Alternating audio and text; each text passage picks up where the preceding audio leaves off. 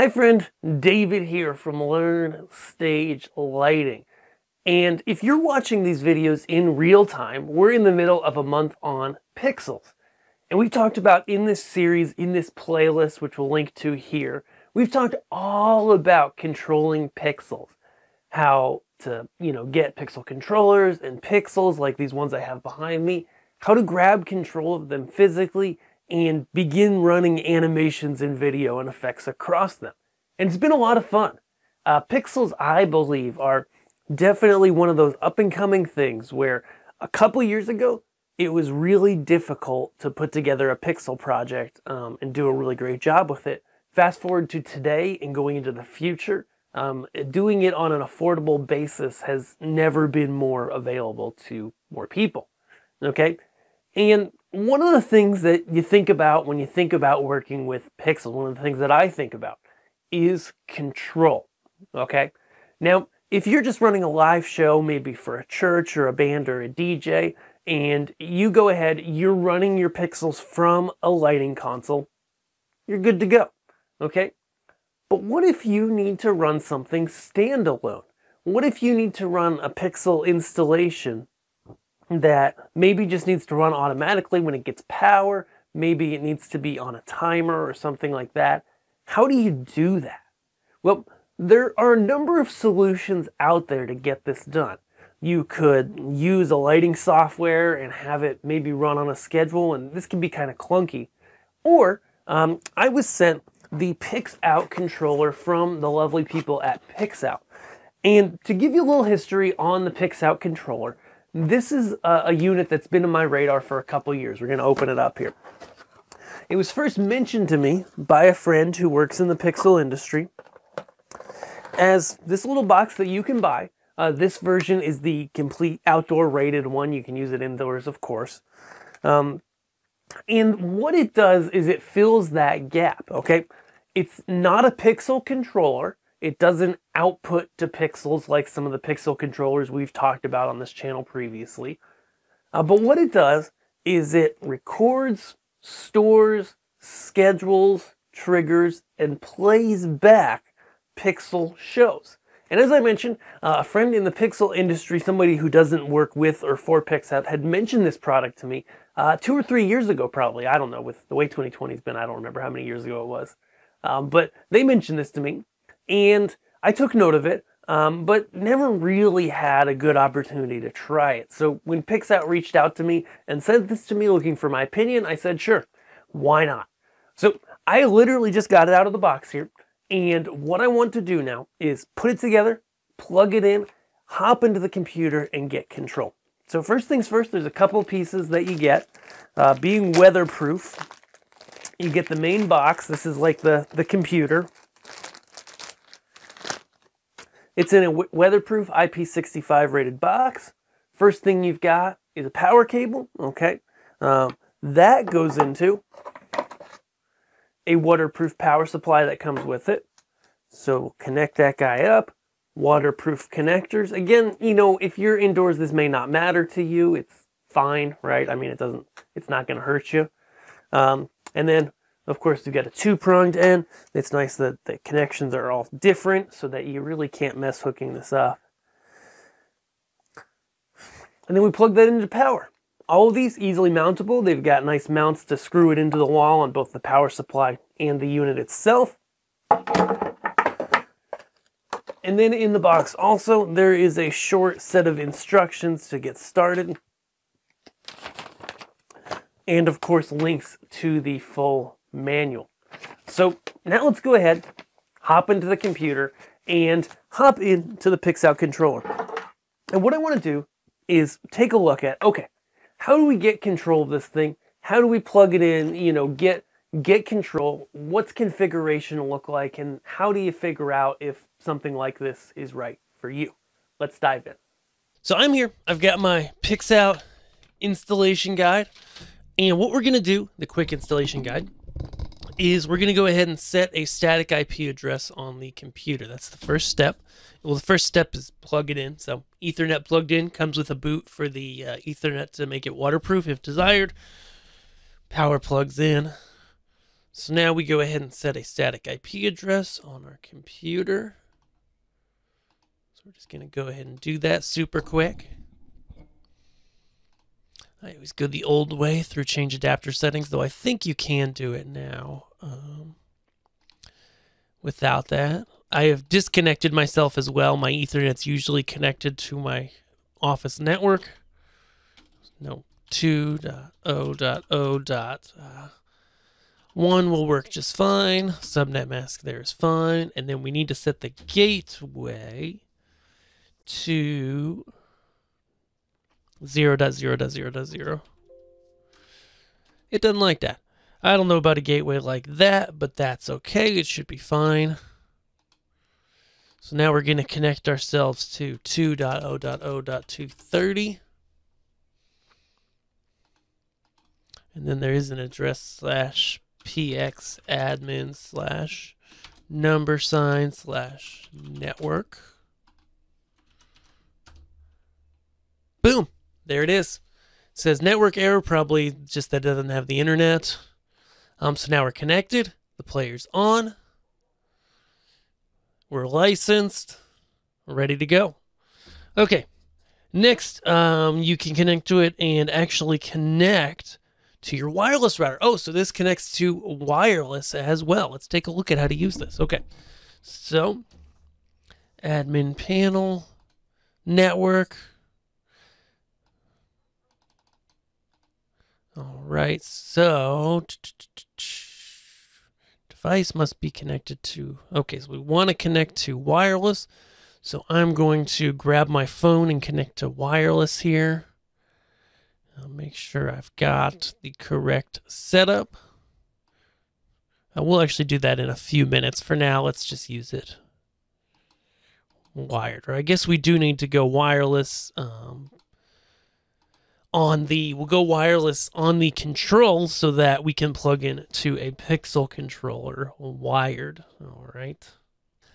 So what I'm going to do is I'm going to hop in. I'm going to set this on my network here, wireless, so that I can control it wireless. I'm going to play around with it, work with some settings, set some things up, and then hop back, let you know what I think about this for those instances where you want to control a lot of pixels, but you don't have a console for it.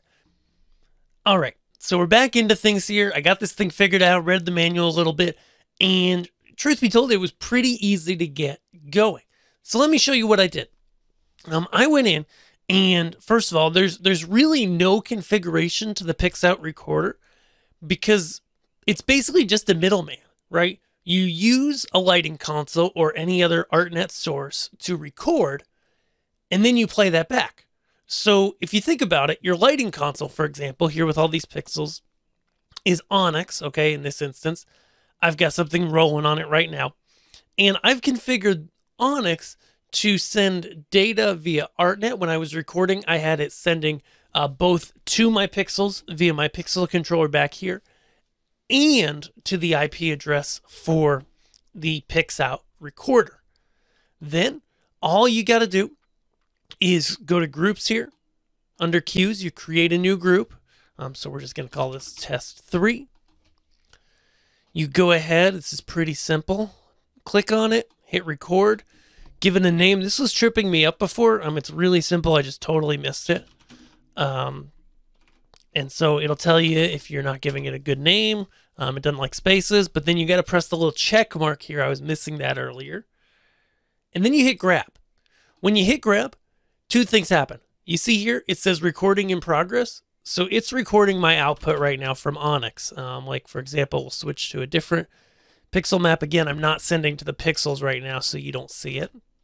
So we just record a bunch of stuff. We'll hit stop. And then this grabbed the ArtNet stream that I'm sending out of Onyx. And again, this could be any lighting controller. And then I can go in here and I don't think I have to assign a universe or anything. I've set all that up on the nodes page for my outputs. And just to show you that, 3 universes right now, because that's what I got behind me. Nice and simple setup. If you have your network set up properly, again, I just set this up super quick. You should see the nodes automatically via ArtPull, but I just set this up quick. And then we hit play. Boom, we see it happen. So A couple cliff notes here on the Pixout Recorder on what it can do, what it can't do. See, there's me switching stuff in Onyx a few minutes ago. Is you can come in here, you can record all kinds of stuff here, right? There's one with color. Originally, because it's called Pixout, right? It's called Pixout. I was thinking it was just pixels. And yeah, you know, that's what they definitely aim this at, is the pixel type projects. But it's really not just pixels. Okay? Because it's recording the ArtNet stream at the end of the day, and it doesn't have a setup as to how the pixels or stuff is laid out. And so it's just ArtNet. So you can control any stage lighting with this if you have some sort of automated display. So let's talk about what kind of configurations we have here for, okay, the kind of things we're going to run from a Pixout controller. Okay, the biggest attribute, the biggest benefit of the Pixout controller is the control. So just as an example, if I go straight to the IP address and not the admin, which is hidden by default, I get this page. Okay, this is just a player, right? So I can play their demo, which does light up on my pixels. I can change that brightness. Let's see, does it change? We're just going to type in 10. Oh, it definitely changes. And then you can also speed it up. So 500%, anybody? Oh, maybe not past 100%. Anyways, you can black it out super quick. Oh, and it is fading to a blackout. That's nice. And so there's a lot you can do here with playing these, just, you know, right here on this screen. You can set background images in the background, etc. Well, that's busy. Let's change to something a little more chilled out. Yeah, right. No, seriously, back to their demo. And so there's a lot you can do here, but the real control here, especially when you're thinking about doing a permanent pixel installation, or maybe you're doing a, let's put that brightness back up. Maybe you're doing an installation with a bunch of lights in a lobby somewhere, and you need a recorder that can be triggered. Okay, so this one, on these playlists, we can do schedules, okay? Can repeat daily, weekly, monthly, yearly, hourly, every minute, okay? So you can schedule these records that you've put in. Trigger-wise, there are GPIO pinouts, because you can use a Raspberry Pi with this unit. We'll talk about that in a second. MIDI, ArtNet triggering. So say you have a lighting console in the venue or some other ArtNet device, and then DMX. So there's a number of little triggering options like GPIO here, though it looks like code here. Basically, you can go in here and you can hook up like a light switch, I think, to these pins, and not with full voltage, but you just get 5-volt power off one of the pins. You run it to a simple toggle switch. Somebody hits the switch, it lets the 5-volt power to the other pin. And then my understanding is when it sees that, it starts doing whatever you suggest it do from this drop down. Okay, super cool that you could just do that. Again, that's a little beyond me, but I know some people really like to play with that. So there's a lot you can do in terms of triggering here and getting things going. And overall, it's really simple to use. So it's definitely for that permanent installation type thing where you want to have some triggering options. Maybe you just put this on a touch screen, or actually, where's my phone? They have an app. And so as long as you're on the same network as the wireless, which I will pop mine on right here, we just go ahead, I just open the app, and now it's got all my stuff in there. I'm going to press one of them, and it goes. Press another one, and it's the same interface that we saw there, just on a phone. It's really that stinking simple. So options-wise, the Pixout controller is pretty inexpensive.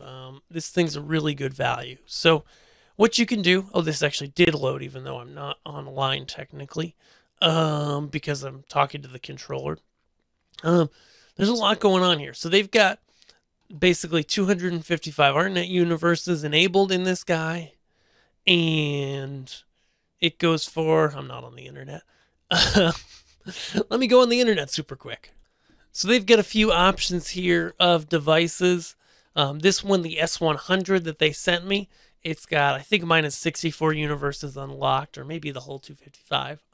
And they go for, again, it's in euros because welcome to the entertainment industry.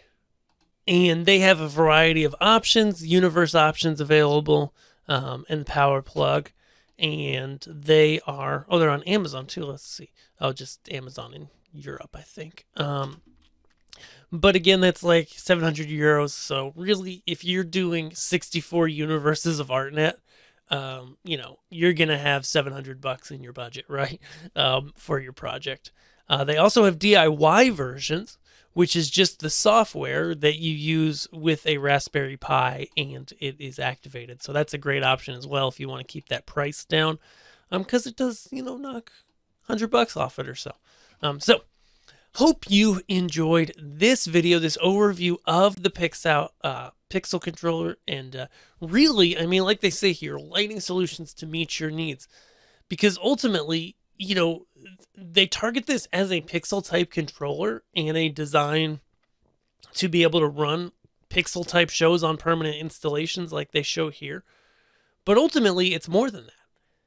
It's a full ArtNet server. You know, it's something that can record and play back ArtNet. It can do it on a schedule. It can do it on command. It can do it via a smart device, an iOS or an Android. And, you know, it's definitely something worth looking into if you have an instance where you need to record some data. You don't want to have a PC. You don't want to have a more expensive console left on site. You know, maybe you use a full console to program, but then you want to leave it real basic touchscreen based control for the end client to be able to play things back. This is a great option for you. And truth be told, there's not a lot of options on the market, not a lot of products that do what this does and do it so fluidly. So Pixout Lighting, check it out. Thanks to Pixout again for sending me their device. Be sure to check it out if you're interested in it. We'll have a link below, and I will see you guys in our next video here on Learn Stage Lighting. I hope you have a great day. See ya.